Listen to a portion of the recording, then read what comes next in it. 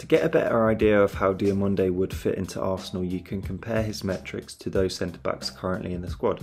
Diomande comes out on top for tackles made and tackles won per 90, making 0.6 more than second place Gabriel and around 0.5 more than Saliba and Holding. Impressively, the Ivorian's passing metrics dwarf those of the Arsenal defenders. He attempted 22 more than second place Holding and boasts an accuracy that is only slightly peaked by Saliba. His 6.17 progressive passes per 90 is also close to double the total for all three Arsenal centre-backs. On top of that, Diomande manages 1.73 progressive carries per 90 compared to 0.5, the total of all three current Arsenal players.